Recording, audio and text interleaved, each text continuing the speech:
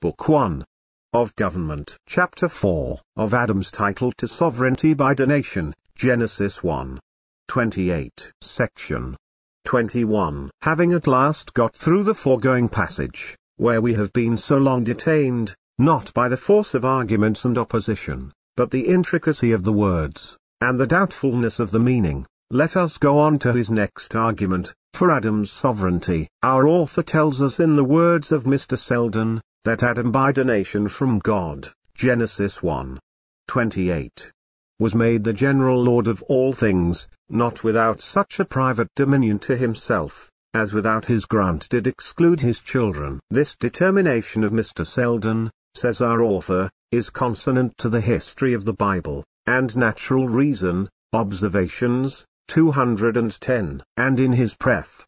to his Observations on Aristotle, he says thus: the first government in the world was monarchical in the father of all flesh, Adam being commanded to multiply and people the earth, and to subdue it, and having dominion given him over all creatures, was thereby the monarch of the whole world. None of his posterity had any right to possess anything, but by his grant or permission, or by succession from him, the earth, saith the psalmist, hath he given to the children of men, which show the title comes from fatherhood. Section 22. Before I examine this argument, and the text on which it is founded, it is necessary to desire the reader to observe, that our author, according to his usual method, begins in one sense, and concludes in another. He begins here with Adam's propriety, or private dominion, by donation, and his conclusion is, which show the title comes from fatherhood. Section 23. But let us see the argument. The words of the text are these: and God blessed them, and God said unto them, be fruitful and multiply, and replenish the earth and subdue it, and have dominion over the fish of the sea, and over the fowl of the air, and over every living thing that moveth upon the earth. 1 Genesis 28.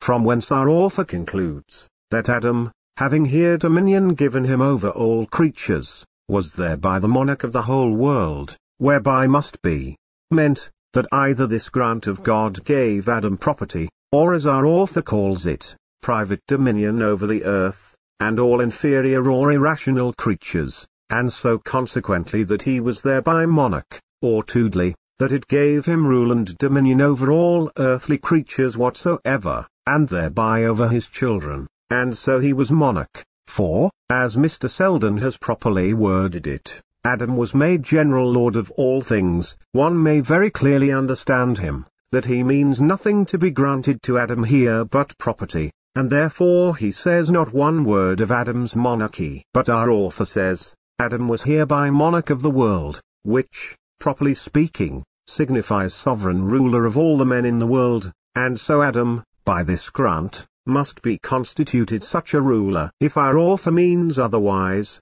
he might with much clearness have said, that Adam was hereby proprietor of the whole world. But he begs your pardon in that point. Clear distinct speaking not serving everywhere to his purpose, you must not expect it in him, as in Mr. Selden, or other such writers.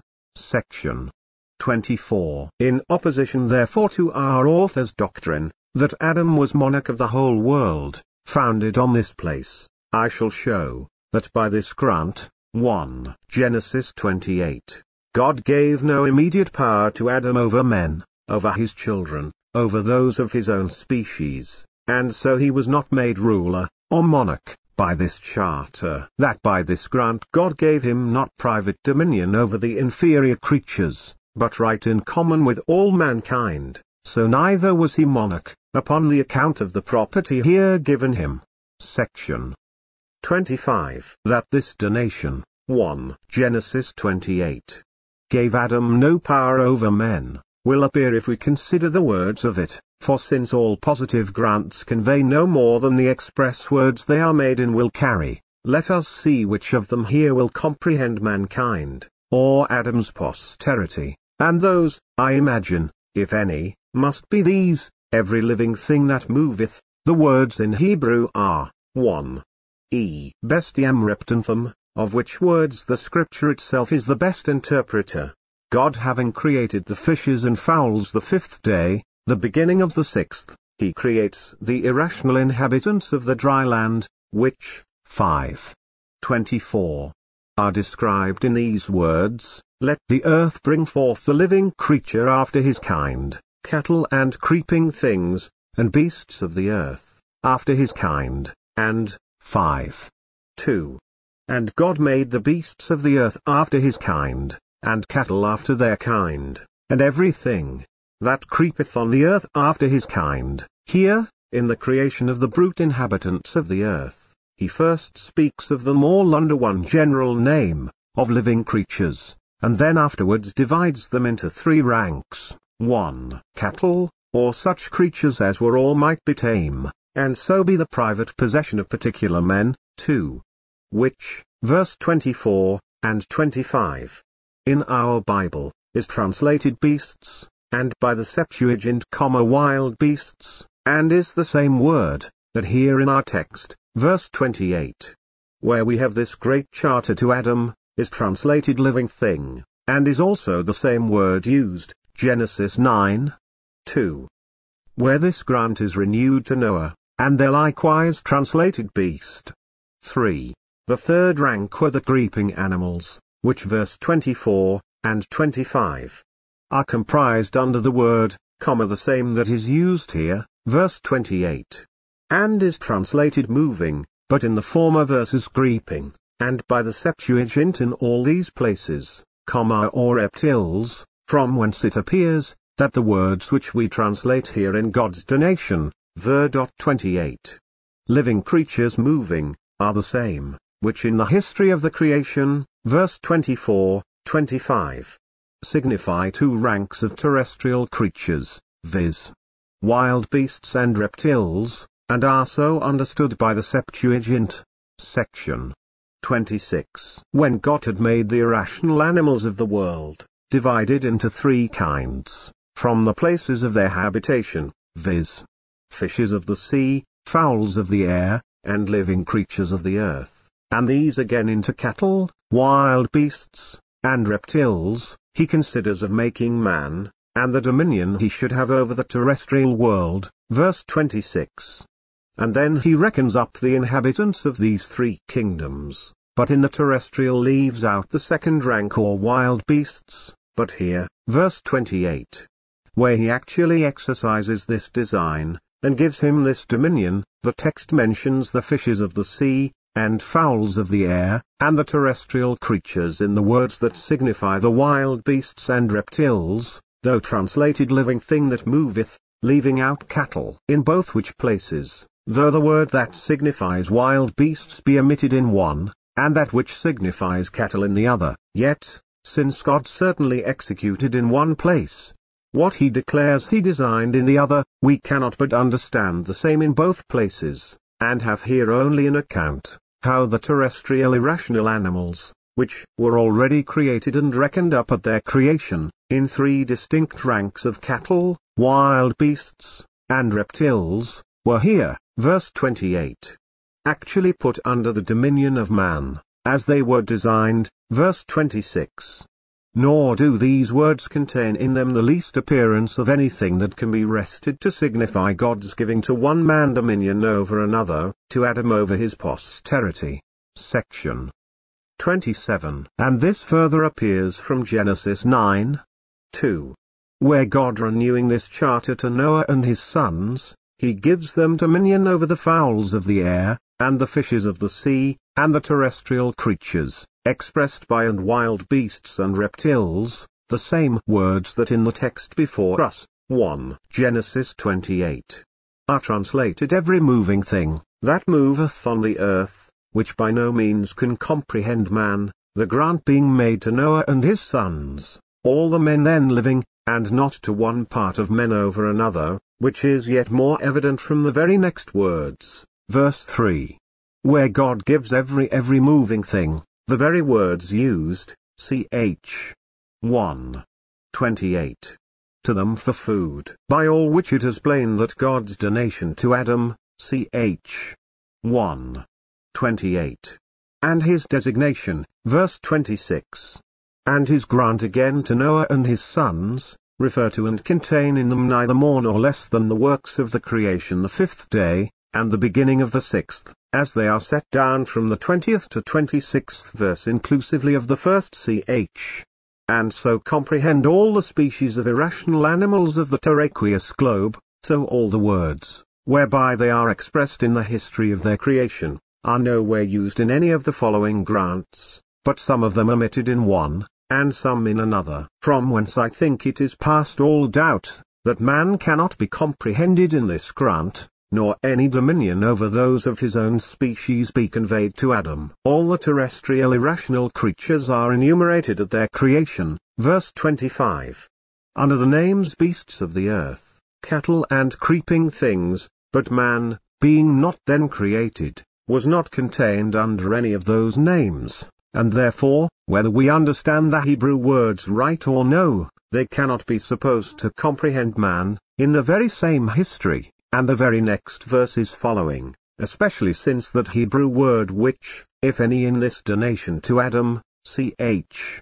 1:28, must comprehend man, is so plainly used in contradistinction to him, as Genesis 6:20, 7:14, 21, 23, Genesis 8:17, 19. And if God made all mankind slaves to Adam and his heirs by giving Adam dominion over every living thing that moveth on the earth, ch. 1:28, as our author would have it, methinks Sir Robert should have carried his monarchical power one step higher, and satisfied the world, that princes might eat their subjects too, since God gave as full power to Noah and his heirs, ch. 9:2.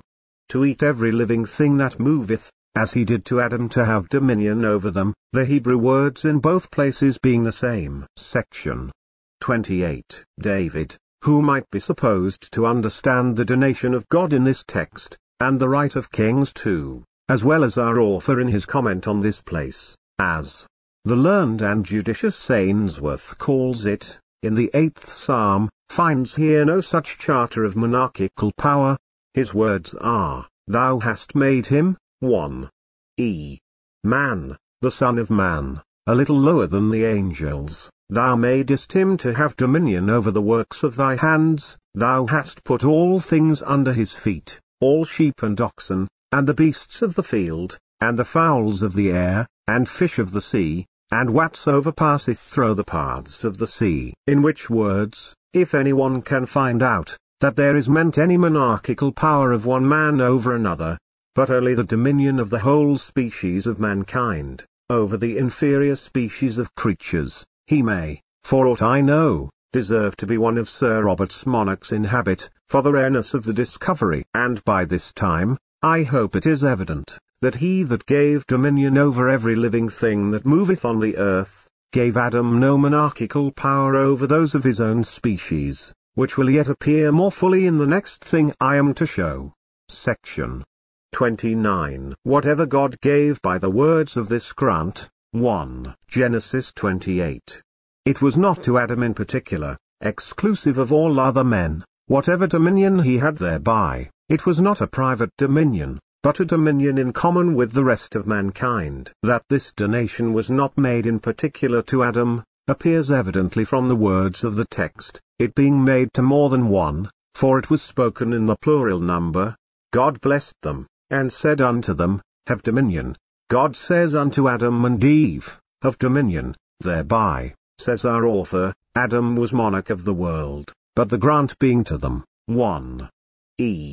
Spoke to Eve also, as many interpreters think with reason, that these words were not spoken till Adam had his wife. Must not she thereby be lady, as well as he lord of the world? If it be said, that Eve was subjected to Adam, it seems she was not so subjected to him, as to hinder her dominion over the creatures, or property in them. For shall we say that God ever made a joint grant to two, and one only was to have the benefit of it? Section 30. But perhaps it will be said, Eve was not made till afterward. Grant it so.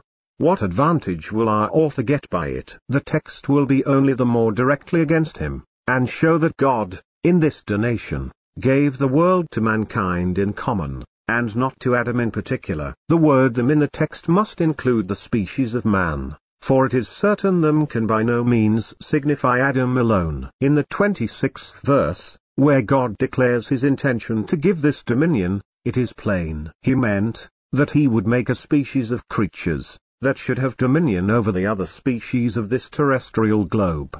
The words are, "And God said, Let us make man in our image, after our likeness, and let them have dominion over the fish," etc. They then were to have dominion. Who? Even those who were to have the image of God, the individuals of that species of man that he was going to make, for that them should signify Adam singly, exclusive of the rest that should be in the world with him, is against both Scripture and all reason, and it cannot possibly be made sense, if man in the former part of the verse do not signify the same with them in the latter. Only man there, as is usual, is taken for the species, and them the individuals of that species, and we have a reason in the very text. God makes him in his own image, after his own likeness, makes him an intellectual creature, and so capable of dominion, for whereinsoever else the image of God consisted, the intellectual nature was certainly a part of it, and belonged to the whole species, and enabled them to have dominion over the inferior creatures, and therefore David says in the 8th Psalm above cited, "Thou hast made him little lower than the angels, thou hast made him to have dominion." It is not of Adam King David speaks here, for verse 4. It is plain, it is of man, and the Son of Man, of the species of mankind. Section 31. And that this grant spoken to Adam was made to him, and the whole species of man, is clear from our author's own proof out of the psalmist. The earth, faith the psalmist, hath he given to the children of men, which shows the title comes from fatherhood. These are Sir Robert's words in the preface before cited, and a strange inference it is he makes. God hath given the earth to the children of men, ergo the title comes from fatherhood. It is pity the propriety of the Hebrew tongue had not used fathers of men, instead of children of men, to express mankind, then indeed our author might have had the countenance of the sound of the words, to have placed the title in the fatherhood. But to conclude, that the fatherhood had the right to the earth, because God gave it to the children of men, is a way of arguing peculiar to our author, and a man must have a great mind to go contrary to the sound as well as sense of the words, before he could light on it. But the sense is yet harder, and more remote from our author's purpose, for as it stands in his preface, it is to prove Adam's being monarch, and his reasoning is thus: God gave the earth to the children of men, ergo Adam was monarch of the world. I defy any man to make a more pleasant conclusion than this, which cannot be excused from the most obvious absurdity, till it can be shown, that by children of men, he who had no father, Adam alone is signified. But whatever our author does, the Scripture speaks not nonsense. Section 32. To maintain this property and private dominion of Adam, our author labors in the following page to destroy the community granted to Noah and his sons, in that parallel place, 9, Genesis 1, 2, 3. And he endeavors to do it two ways. Sir Robert would persuade us against the express words of the Scripture, that what was here granted to Noah, was not granted to his sons in common with him. His words are, as for the general community between Noah and his sons, which Mr. Selden will have to be granted to them, 9, Genesis 2. The text doth not warrant it. What warrant our author would have, when the plain express words of Scripture, not capable of another meaning, will not satisfy him, who pretends to build wholly on Scripture, is not easy to imagine. The text says, God blessed Noah and his sons, and said unto them, 1. As our author would have it, unto him, for faith he, although the sons are the mentioned with Noah in the blessing, yet it may best be understood, with a subordination or benediction in succession. Observations, 211. That indeed is best, for our author to be understood, which best serves to his purpose. But that truly may best be understood by anybody else, which best agrees with the plain construction of the words, and arises from the obvious meaning of the place. and then with subordination and in succession, will not be best understood, in a grant of God, where he himself put them not, nor mentions any such limitation. But yet, our author has reasons, why it may best be understood. Song of Solomon. The blessing, says he in the following words, might truly be fulfilled, if the sons, either under or after their father, enjoyed a private dominion. Observations, 211. Which is to say, that a grant, whose express words give a joint title in present, for the text says, into your hands they are delivered, may best be understood with a subordination or in succession, because it is possible, that in subordination, or in succession, it may be enjoyed, which is all one as to say, that a grant of anything in present possession may best be understood of reversion, because it is possible one may live to enjoy it in reversion. If the grant be indeed to a father and to his sons after him, who is so kind as to let his children enjoy it presently in common with him, one may truly say, as to the event one will be as good as the other, but it can never be true, that what the express words grant in possession, and in common, may best be understood, to be in reversion. The sum of all his reasoning amounts to this: God did not give to the sons of Noah the world in common with their father, because it was possible they might enjoy it under, or after him. A very good sort of argument against an express text of Scripture,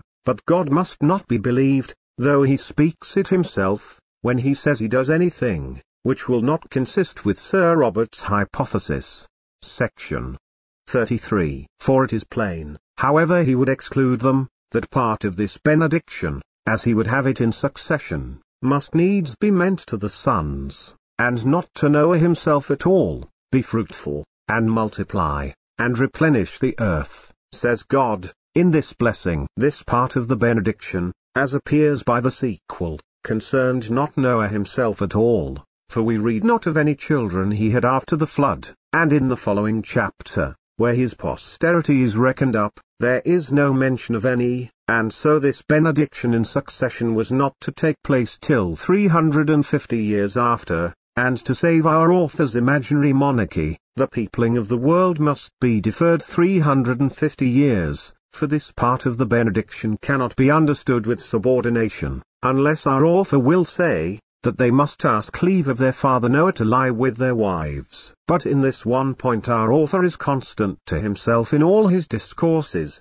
He takes great care there should be monarchs in the world, but very little that there should be people, and indeed his way of government is not the way to people the world, for how much absolute monarchy helps to fulfill this great and primary blessing of God Almighty: be fruitful, and multiply, and replenish the earth, which contains in it the improvement too of arts and sciences, and the conveniences of life, may be seen in those large and rich countries which are happy under the Turkish government, where are not now to be found 1/3, nay in many, if not most parts of them 1/30, perhaps I might say not 1/100 of the people, that were formerly, as will easily appear to any one, who will compare the accounts we have of it at this time, with ancient history. But this by the by. Section 34. The other parts of this benediction, or grant, are so expressed, that they must needs be understood to belong equally to them all, as much to Noah's sons as to Noah himself, and not to his sons with a subordination, or in succession. The fear of you, and the dread of you, says God, shall be upon every beast, etc. Will anybody but our author say, that the creatures feared and stood in awe of Noah only, and not of his sons without his leave, or till after his death? And the following words, into your hands they are delivered, are they to be understood as our author says, if your father please, or they shall be delivered into your hands hereafter? If this be to argue from Scripture, I know not what may not be proved by it, and I can scarce see how much this differs from that fiction and fancy, or how much a surer foundation it will prove, than the opinions of philosophers and poets, which our author so much condemns in his preface. Section 35. But our author goes on to prove, that it may best be understood with a subordination, or a benediction in succession, for, says he, it is not probable that the private dominion which God gave to Adam, and by his donation, assignation, or cession to his children, was abrogated, and a community of all things instituted between Noah and his sons. Noah was left the sole heir of the world. Why should it be thought that God would disinherit him of his birthright, and make him of all men in the world the only tenant in common with his children? Observations, 211. Section 36. The prejudices of our own ill-grounded opinions, however by us called probable, cannot authorize us to understand Scripture contrary to the direct and plain meaning of the words. I grant, it is not probable, that Adam's private dominion was here abrogated, because it is more than improbable, for it will never be proved, that ever Adam had any such private dominion, and since parallel places of Scripture are most probable to make us know how they may be best understood, there needs but the comparing this blessing here to Noah and his sons after the flood, with that to Adam after the creation. 1 Genesis 28. To assure anyone that God gave Adam no such private dominion, it is probable, I confess, that Noah should have the same title, the same property and dominion after the flood, that Adam had before it, but since private dominion cannot consist with the blessing and grant God gave to him and his sons in common, it is a sufficient reason to conclude, that Adam had none, especially since in the donation made to him, there are no words that express it, or do in the least favor it, and then let my reader judge whether it may best be understood, when in the one place there is not one word for it, not to say what has been above proved, that the text itself proves the contrary, and in the other, the words and sense are directly against it.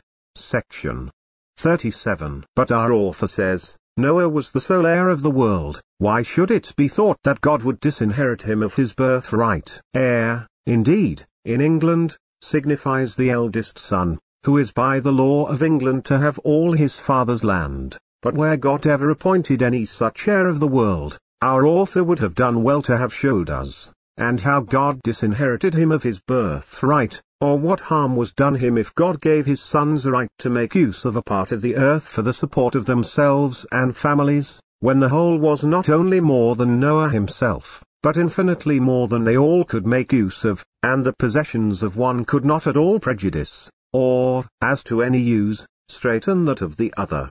Section 38. Our author, probably foreseeing he might not be very successful in persuading people out of their senses, and, say what he could, men would be apt to believe the plain words of Scripture, and think, as they saw, that the grant was spoken to Noah and his sons jointly, he endeavors to insinuate, as if this grant to Noah conveyed no property, no dominion, because, subduing the earth and dominion over the creatures are therein omitted, nor the earth once named. And therefore, says he, there is a considerable difference between these two texts. The first blessing gave Adam a dominion over the earth and all creatures.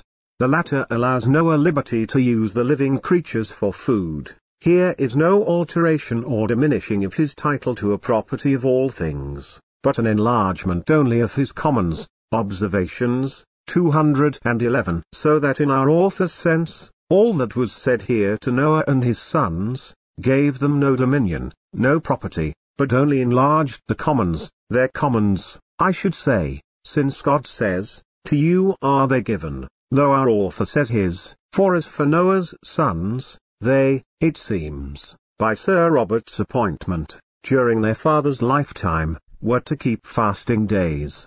Section 39. Anyone but our author would be mightily suspected to be blinded with prejudice, that in all this blessing to Noah and his sons, could see nothing but only an enlargement of commons, for as to dominion, which our author thinks omitted, the fear of you, and the dread of you, says God, shall be upon every beast, which I suppose expresses the dominion, or superiority was designed man over the living creatures, as fully as may be, for in that fear and dread seems chiefly to consist what was given to Adam over the inferior animals, who, as absolute a monarch as he was, could not make bold with the lark or rabbit to satisfy his hunger, and had the herbs but in common with the beasts, as is plain from my Genesis 2, 9, and 30. In the next place, it is manifest that in this blessing to Noah and his sons, property is not only given in clear words, but in a larger extent than it was to Adam. Into your hands they are given, says God to Noah and his sons, which words, if they give not property, nay, property in possession, it will be hard to find words that can, since there is not a way to express a man's being possessed of anything more natural, nor more certain, than to say, it is delivered into his hands. And verse 3.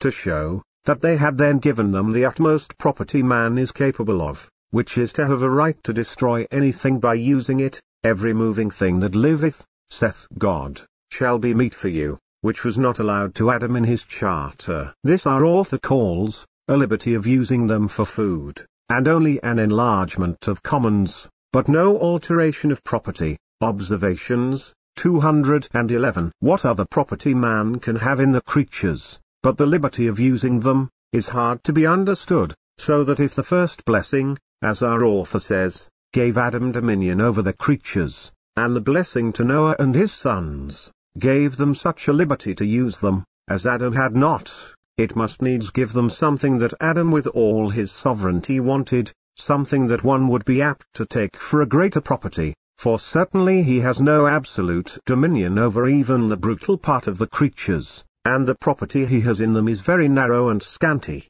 who cannot make that use of them, which is permitted to another. Should anyone who is absolute lord of a country, have bidden our author subdue the earth, and given him dominion over the creatures in it, but not have permitted him to have taken a kid or a lamb out of the flock, to satisfy his hunger, I guess, he would scarce have thought himself lord or proprietor of that land, or the cattle on it, but would have found the difference between having dominion, which a shepherd may have, and having full property as an owner. So that, had it been his own case, Sir Robert, I believe, would have thought here was an alteration, nay, an enlarging of property, and that Noah and his children had by this grant, not only property given them, but such a property given them in the creatures, as Adam had not, for however, in respect of one another, men may be allowed to have propriety in their distinct portions of the creatures, yet in respect of God the maker of heaven and earth, who is sole Lord and proprietor of the whole world, man's propriety in the creatures is nothing but that liberty to use them, which God has permitted, and so man's property may be altered and enlarged, as we see it was here, after the flood, when other uses of them are allowed, which before were not. From all which I suppose it is clear, that neither Adam, nor Noah, had any private dominion, any property in the creatures, exclusive of his posterity, as they should successively grow up into need of them, and come to be able to make use of them. Section 40. Thus we have examined our author's argument for Adam's monarchy, founded on the blessing pronounced, 1 Genesis 28, wherein I think it is impossible for any sober reader, to find any other but the setting of mankind above the other kinds of creatures, in this habitable earth of ours. It is nothing but the giving to man, the whole species of man, as the chief inhabitant, who is the image of his Maker, the dominion over the other creatures. This lies so obvious in the plain words, that anyone, but our author, would have thought it necessary to have shown, how these words, that seemed to say the quite contrary, gave Adam monarchical absolute power over other men, or the sole property in all the creatures, and methinks in a business of this moment, and that whereon he builds all that follows, he should have done something more than barely cite words, which apparently make against him, for I confess, I cannot see anything in them, tending to Adam's monarchy, or private dominion, but quite the contrary. And I the less deplore the dullness of my apprehension herein, since I find the apostle seems to have as little notion of any such private dominion of Adam as I, when he says, God gives us all things richly to enjoy, which he could not do, if it were all given away already, to monarch Adam, and the monarchs his heirs and successors. To conclude, this text is so far from proving Adam sole proprietor, that, on the contrary, it is a confirmation of the original community of all things amongst the sons of men, which appearing from this donation of God, as well as other places of Scripture, the sovereignty of Adam, built upon his private dominion, must fall, not having any foundation to support it. Section 41. But yet, if after all, anyone will needs have it so, that by this donation of God, Adam was made sole proprietor of the whole earth. What will this be to his sovereignty? And how will it appear, that propriety in land gives a man power over the life of another? Or how will the possession even of the whole earth give anyone a sovereign arbitrary authority over the persons of men?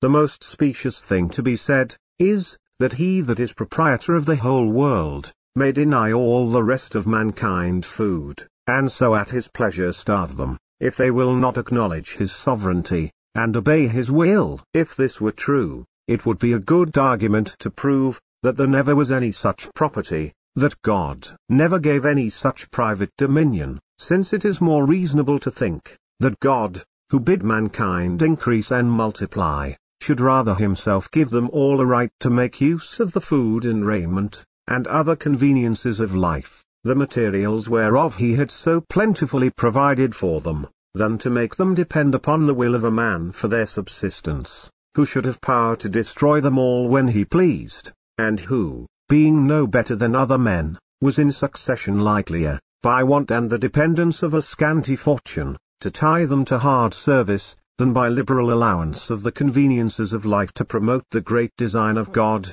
increase and multiply. He that doubts this, let him look into the absolute monarchies of the world, and see what becomes of the conveniences of life, and the multitudes of people. Section 42. But we know God hath not left one man so to the mercy of another, that he may starve him if he please.